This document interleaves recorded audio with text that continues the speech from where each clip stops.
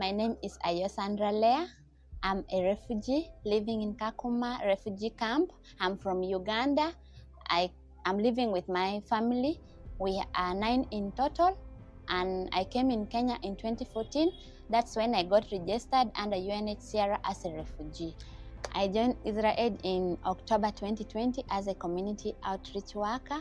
After joining IsraAID, I was in a position to get knowledge and skills, of which it helped me out to deal with my personal stress, helped me out to cope with the arising situation that is always arising daily. As you know, being a refugee, we always have different challenges we are facing on our lives. Okay, this year 2023, I'm so happy, I'm so proud because I've been able to serve my fellow community members, have been able to break down in activity cycle to most of the parents who were idle, who were not in position to speak to their fellow colleagues in the community. I understand we have been able to support community members to rebuild back their resilience and how they can cope up whenever they are facing issues. But there is still need for us to continue supporting them because they are still coming on a daily basis. The refugees number are still